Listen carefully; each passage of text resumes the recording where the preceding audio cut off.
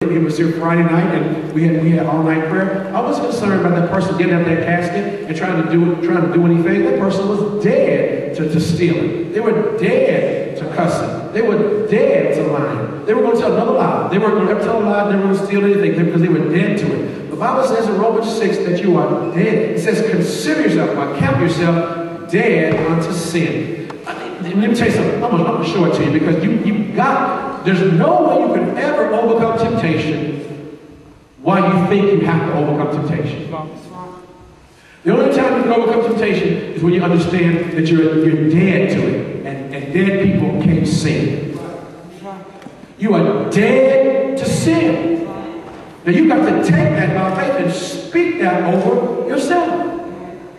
I've got to overcome temptation. The Bible says you overcome by the blood of the Lamb. When you're born again, are you washing the blood of the Lamb? And the word of your testimony. This is what the New Testament church has to realize. You can't overcome sin by trying to overcome sin. You got to understand you've already overcome it, and you've got to be able to proclaim it. You overcome it by the blood of the Lamb and the word of your testimony. What's the word of your testimony? What God said about you? What did God say about you? He said you're dead to sin, so you can't sin anymore because you're dead to it. And when you believe that and say that, you begin to do that. You begin to achieve that. Oh, you got to get this.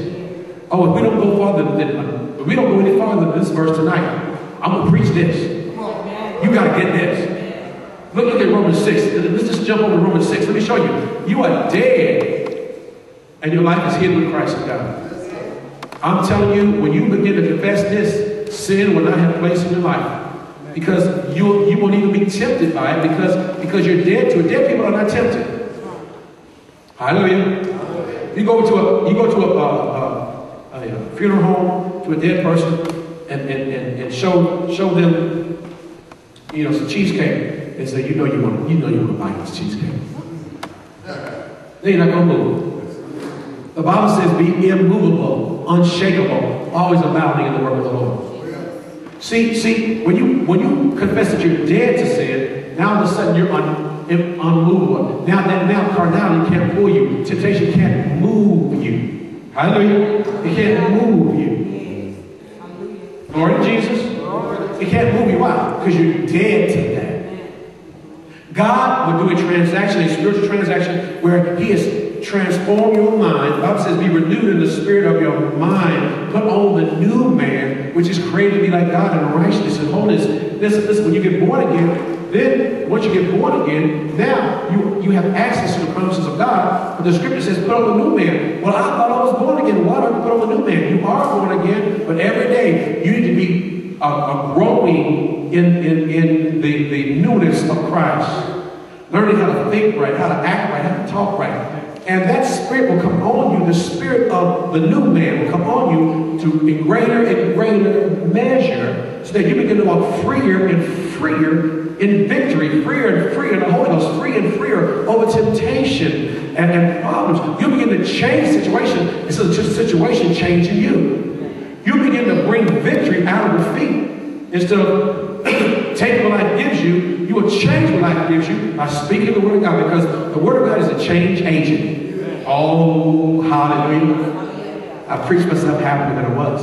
The word of God is a change agent. It will change what you get in life, your circumstances, what you see. It will change what comes your way, and only good things are going to come your way, because the Bible says that the man in Psalm 112, it says that he does not receive evil report, but he will see his desire from his enemies. What are his enemies? Those things that are trying to tear him down and destroy him: sin, carnality, poverty, fear, lack, sickness. Listen, those are your enemies, and in the name of Jesus Christ, they are vanquished by the good report that you speak out of your mouth. By faith, you speak the good report, and the good report you speak will swallow up the bad report. Do you believe that tonight?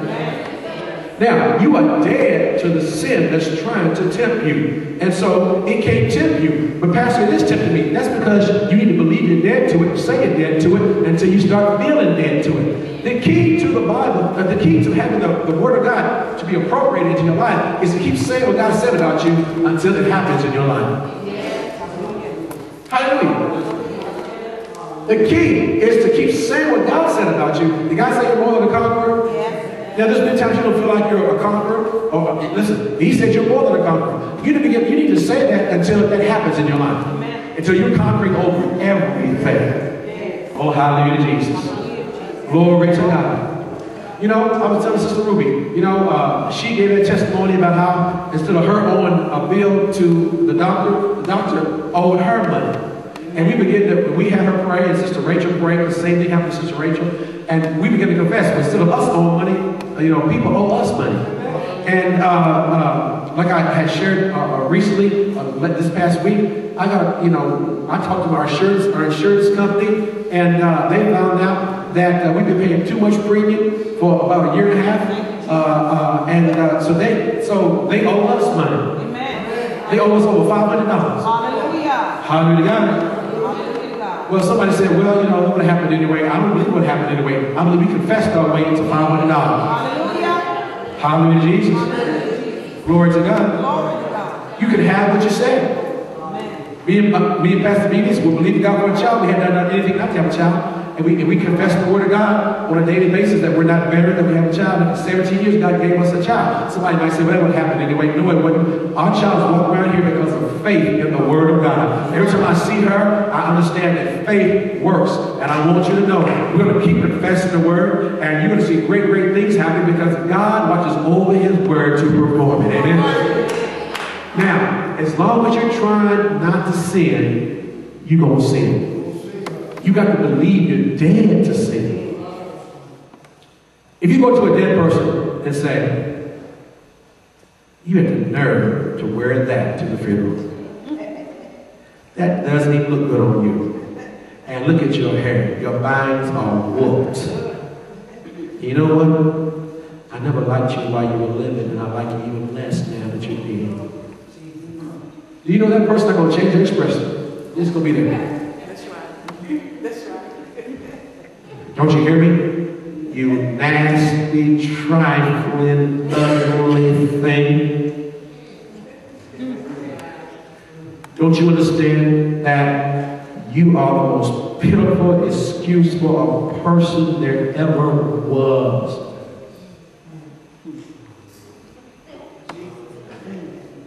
I had my eye on your spouse while you were living. Now that you're dead, I'm snatching them.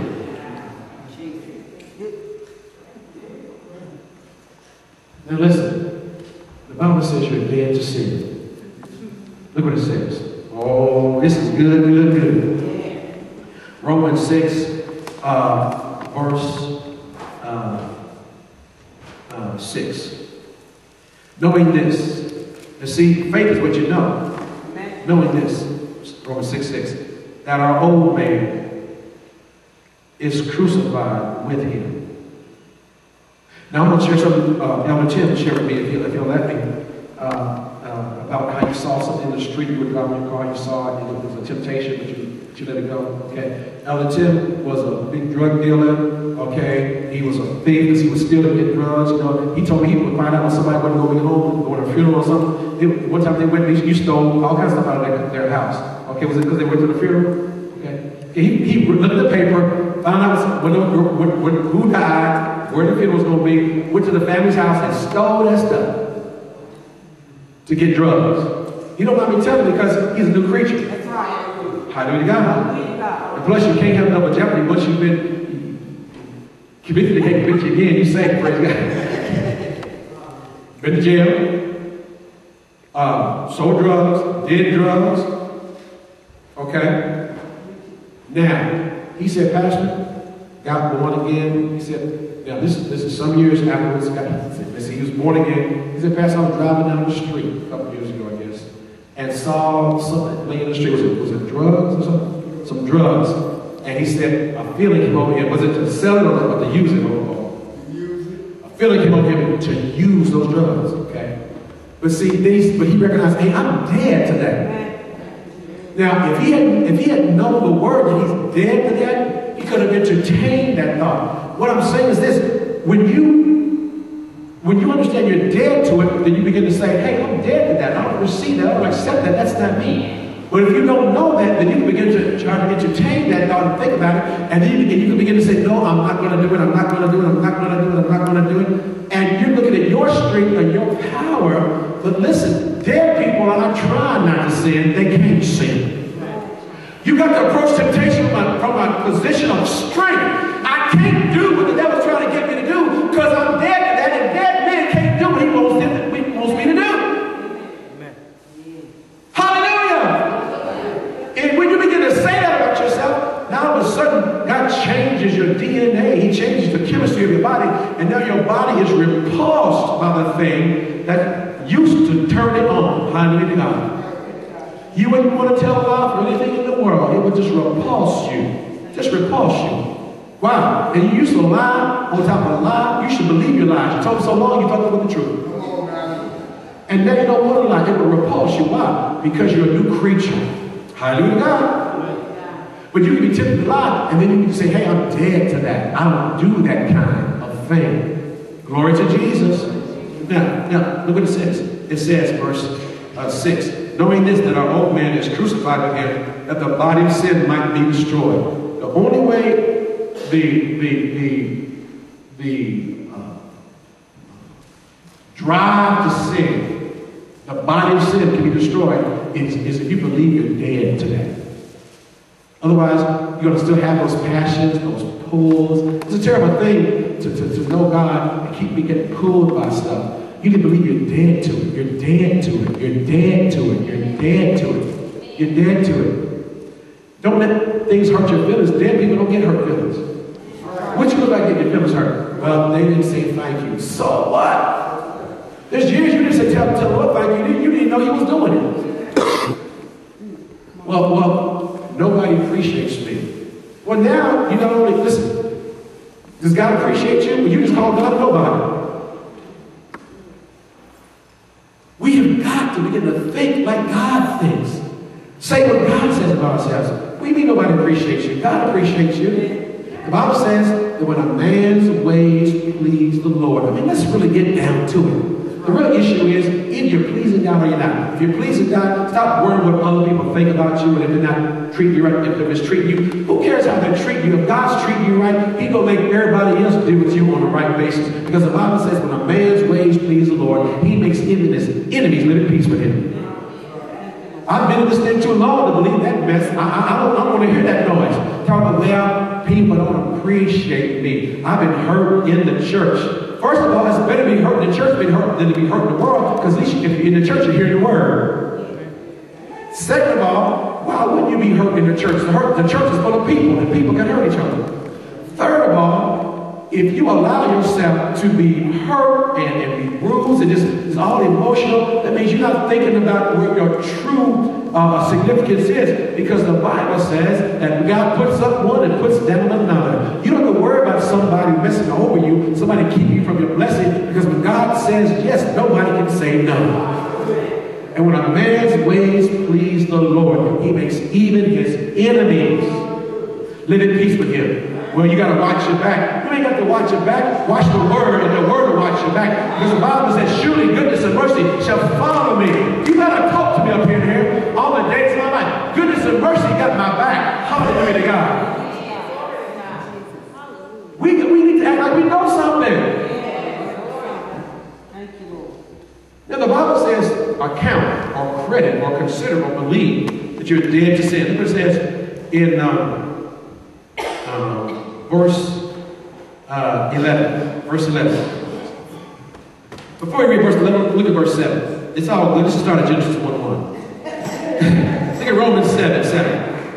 For he that is dead is freed from sin. The word free in the Greek is righteous from sin. If you're dead, you're not going to sin. Is that true? If you're dead, you're not going to sin. Huh? Hallelujah. If you're dead, you're not going to sin. Glory to God. Hallelujah. Verse 11. Likewise, reckon ye also. Who's he talking to? Amen. Are you a saint? Is he talking to you? Likewise, reckon ye also yourselves to be dead indeed unto sin. How much plainer can the man make it?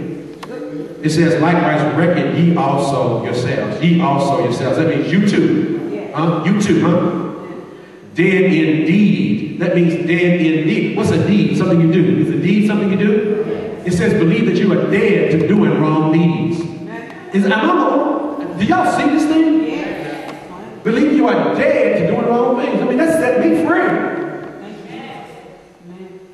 Hallelujah. Believe, reckon yourself to be, what's reckon mean? That's like in the cowboy movies when they say, well, Miss Pearl, I reckon I'll go sit down and have a cup of coffee. I reckon. How you doing? Well, I reckon I'm doing fine, Miss Pearl. I'm going to have a cup of java right now. I reckon. It means, I believe, I count, I consider, I trust.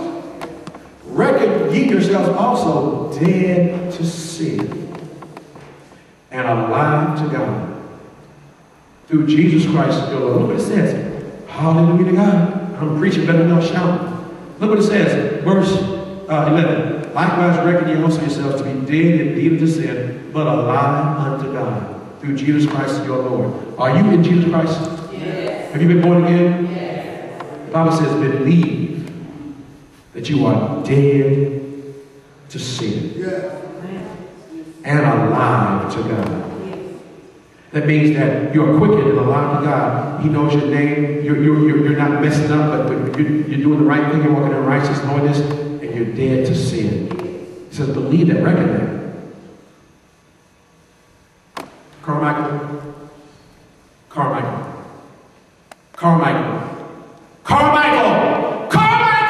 I'm talking to you, Carmichael.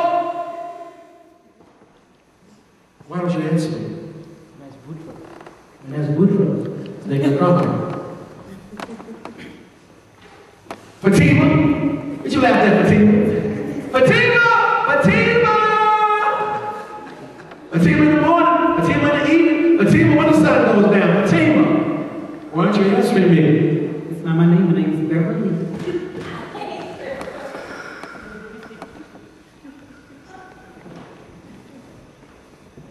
So when sin calls you and says, and you go to work and your secretary understands you and always has conversation for you and always sympathetic towards you, but your wife is nagging you at home and smelling like liniment and wearing a rag on her head, and that voice says that should be your wife and she shouldn't be your wife. You gotta say, I'm dead to that.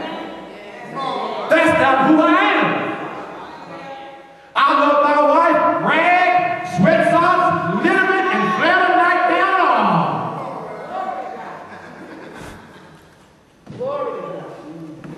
Because I'm a new creature in Christ.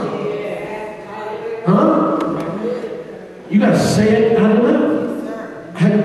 At some point during the day, when you meet people, you tell them your name is Boutros, right? I mean, I go to Blye tomorrow and do a transaction where they're changing the rate on a mortgage from like 10% to 5%. Can I get a hallelujah? They're changing our mortgage payment from $5,000 to $2,800 a month. Come on, shout hallelujah. Now, when I go there, I'm gonna go to the front desk. I'm gonna say, I'm here to see Dennis Shaughnessy. Would you tell him that Pastor Blye is here? I'm going to give him my name. Huh? How do you go? Okay. So when you are tempted, okay, what matters is not what the temptation is saying about you. What matters is what you're saying about you. Hallelujah, God. When voices come to tell you you're a loser, you're not going to make it, things aren't going to work out, okay? Listen, what matters is not what that's saying. What matters is what you're saying. Come on, shout somebody. 3 years ago, Stargard's wife was, 2 years ago, Stargard's wife, 1 year and 6 months ago, 1 year and 5 months ago, Dennis Shaughnessy wrote me a letter telling me that they're going to litigate against us, if we don't pay them over $500,000 immediately because we've been so behind on payments. They said, we're going to take you to court, we're going to litigate this thing, I'll hand this thing over to the attorneys. When I got that letter in my hand, I began to say, Lord, I thank you that the mortgage is paid off. I thank you that they don't take us to court. I thank you that they don't litigate. I thank you that they don't try to take our property. I thank you that we own 110 or 100 West Hornsby Avenue. And I laid those letters before the Lord. And then we went I got an attorney to represent the church, and we went to meet with him. And the first thing he said,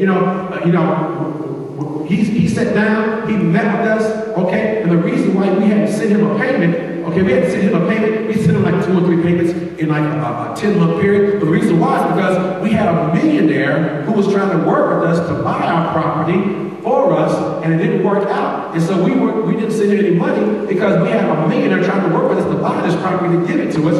But stockyards wouldn't they wouldn't sell it, okay? It didn't work out. This is proud real estate right here. This is proud real estate. And so it didn't work out. And so when it didn't work out, okay, then instead of saying, okay, well, we know you weren't paying because you wait to see if this deal went through, they knew we were waiting on the deal. That's why they didn't ask for no money. For 10 months, they didn't ask for no money. You don't not pay your work for 10 months, they don't say nothing to you. The reason why they didn't say nothing to us because they knew we were working on a deal. They were negotiating. But then all of a sudden when it falls through, they want to jump back and act like we paid. Now we haven't paid. We hadn't paid because you were negotiating at the negotiating table, okay? We were paying off other things with that money to position ourselves, okay, in case it didn't work out. So things didn't work out. So then they sent us letters saying, we're going to take you to court. We're going to give it to the attorneys. I went there, and when we sat down, one of the first things he said was, it's like something came on him, and he started, kind of like the Spirit of God came on him. He said, we don't want to take your property. Hallelujah. And I said, amen. I said, we want to pay. We worked out a payment plan, and then we exceeded the payment plan. We did more than the payment plan required. And then they rewarded us by lowering our interest rate, and then they rewarded us, by changing things. And instead of, they said, we had to go on a 15-year note, and I said, can you put us on a 25-year or a 30-year note? They said, no, a 15-year note. Well, guess what? They changed their mind. How many know God will change somebody's mind? It's what you say about it. They changed their mind, and they said, okay, we put you on a 30-year note. Hallelujah. What they don't know is that we're going to pay it off early. Hallelujah. Lump sum. I'm saying it out of my mouth. I can have what I'm saying, and I'm saying it out of my mouth. We pay the whole thing off early. Now, you got to be that way regarding sin. You are dead to sin. Sister Sherry, there's no way you can get angry at anybody and hold a grudge and cuss somebody out and huff and roll your eyes and breathe hard. You can't do that because you're dead to that. Hallelujah. Glory to Jesus. There's no way I can get aggravated with my wife and my daughter and be short with them and frustrated with them and curb and talk nasty to them and mean to them. Because when I'm home, nobody sees me. I'm pastors and hide and I can just talk mean to my family. I don't do that kind of thing. I talk loving to my family. I make it my first ministry and I talk lovingly minister to my family. Amen? Because I'm saying it with my mouth. Amen? Hallelujah to God. I want you to know that you're dead to sin and are alive to God through Jesus Christ, your Lord. Isn't that good? Oh, hallelujah to God. That's victory tonight. That's victory tonight. I'm dead to sin. I'm dead to sin. Hallelujah, God. Thank you, Jesus. Glory to God. If you're dead to sin, you just lay there. Somebody says, I never can stand here. It don't matter to me. I'm gone. I'll tell you what, I'm so glad he's gone. Good riddance. I'm glad. It don't bother me at all. Wow, I'm dead to that. So it's on the line, and somebody says, that jack-leg preacher of Cecil Blye, he couldn't make it in the practice of law, so he went to hustling the ministry. I'm dead to that. I don't care what they say about me, praise God. Somebody says, well, I don't like you. I never liked you. Don't matter to me, praise God. Well, you think you George Benson trying to sing, you can't sing. It don't matter to me, praise God. I'm going to make a joyful noise. I'm going to lift my hands. I'm going to shout. I'm going to sing. I'm going to speak the word. And the mountain's going to be removed. But it don't seem like you making it. It don't seem like, seem like you should be doing some things a little differently. It don't matter what you think or what you say. I'm not going to be offended. I'm just going to praise God, love you, and love everybody. It doesn't matter. Because I know him and whom I have believed. I know him and whom I have believed. And I'm persuaded he's able to keep that thing that I have committed to him against that thing. And our time is now. Don't get offended. Don't worry about it. And don't sweat temptation. How do you deal with temptation? Begin to say what God says. Didn't God say, reckon yourself dead to sin? Did we just read it? You need to say every day, I am dead to carnality. I am dead to sin. I am dead to fear. I am dead to unbelief. I am dead to anger. I am dead to strife. I am dead to jealousy. I am dead to vengeance. I am dead to trying to manipulate and get my way. I am dead to being out of the spirit. And I am alive unto God. Do you understand when God says that you are alive to Him? He's making you a promise you can stand on. You got a right to stand up and say, I am in the spirit every day because my Father told me I am alive to Him. You can't be alive to God without being in the spirit. Therefore, I confess to myself, I'm in the spirit every day. I know the will of God. I keep the will of God. I walk in the order steps of God. Because my God told me in Romans chapter 6 that I am alive unto Him. That means He can't forget about me. He can't ignore me. And He can't punish me because I am alive unto Him.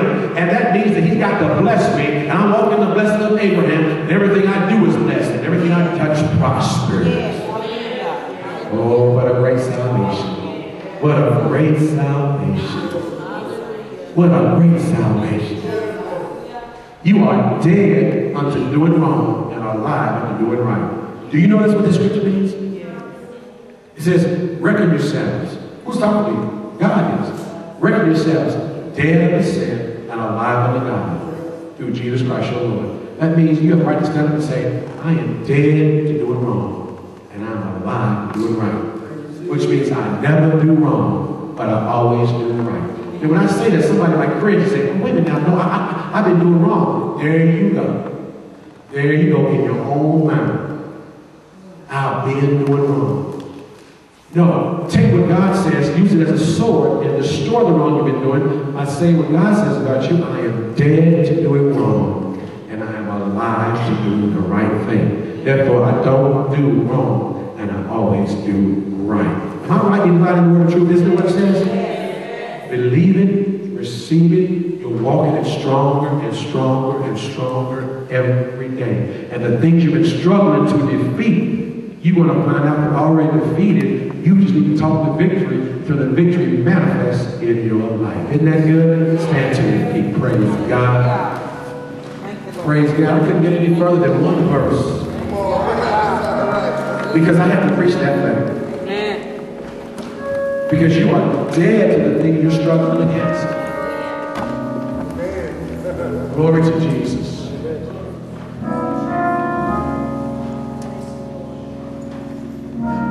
I was being babysat when I was about 5 years old, and I smelled some flesh burning. And looked over, and there was a girl, the daughter of my babysitter, was in a wheelchair. She had no feeling in her legs, she was paralyzed in her legs. She was sitting there, and her leg was on the radiator, and her flesh was burning. She had no nerves in her leg that could feel anything. She was paralyzed. She had no nerve endings, or her nerves couldn't feel anything. She was literally burning. You could smell the flesh, and she didn't feel anything. When you are dead to sin, the devil can come up with the biggest concoction to lure you and pull you in the juiciest piece of information about somebody where you can tell it and you could embarrass them in front of thousands of people and you won't even touch it because you're dead to gossip.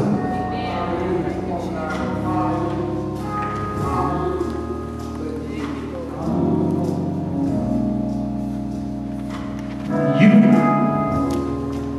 could have the power to pay somebody back what they did to you, where God raised you up, and now you're in a position where you're over them. Like Joseph. Joseph said, I'm dead to revenge. You've been for evil, but God used something good. I'm not going to try to pay you back. And you say, no, I'm dead to that. I'm going to tell you right now, straight up to your face, if you try to achieve it, you're going to fail. If you try to live it in your own strength, you'll fall flat on your face. But if you will confess, I am dead to sin and alive to God through Jesus Christ my Lord, you're going to find out that you're dead to the bad stuff. Not even tempted. Not even. Dead people can't get tempted. I'm not talking about having to struggle not to do it. I'm talking about you don't want to do it. It's not even a temptation. The Bible says, lead us not into temptation, but deliver us from evil. God not to be a temptation. The Bible says that Jesus was tempted like as we are, yet without sin. He was tempted like you, but he didn't feel it like you, because the temptation that came against him was not a temptation for him, because he was not alive to that, because his very flesh was the Word of God. Dead to the sin, dead to the bad stuff, alive to the God, alive to the good stuff. What's that mean? That means you want to pray, and you don't want to lie. You want to be in the Word, and you don't want to steal. You want to pray in the Holy Ghost and get high in the Holy Ghost, and you don't want to get high on drugs. You want to drink the new wine, and you don't want to go 45 and Johnny Walker Red and Hennessy and stuff like that. New creature in Christ. But you will even think that you're not even saved. You will think that you're worth nothing. You think you're a piece of trash if you try to live for God. And then you fail. You live, you fail. And you live, you fail. Finally you say, Lord, I keep failing. That's because you're not coming at a position of promise. You need to understand how tough you are. You are seated in heavenly places in Christ Jesus. What's that mean? You are on a throne. What's that mean? You reign and rule. What's that mean? You are in charge. God knows all things under your feet. It says in Ephesians chapter 1 that Christ is the head and we are the body. He's put all things under his feet. As long as you're trying not to sin, you're struggling. But when you say, I am dead to sin, you see yourself messed up? You say, well, I messed up, but I'm still dead to it. I just have to keep saying it until it manifests. Lord, I don't believe that was me. I'm dead to that. That's the old man trying to rise up. I'm going to let him rise up. I'm going to keep him dead. You're dead to that. I'm dead to that. You keep saying it, you keep saying it, you keep believing it, you keep believing it, you keep standing on it, you keep standing on it, and the temptation that used to grip you and hold you now releases you, and you're not even tempted by it anymore. That's freedom. Freedom is not being tempted and not sinning. Freedom is being tempted and it's not even temptation anymore for you. That's freedom. That's when you're dead to it and alive unto God. Because dead people hate sin. Hallelujah, God. Hallelujah. Hallelujah, Jesus. I just feel like I ought to minister to somebody, lay hands on somebody, pray for somebody. If anybody just wants for anything, I just want to lay hands on you. Praise God, praise God. If it's just so that you can, get more revelation of who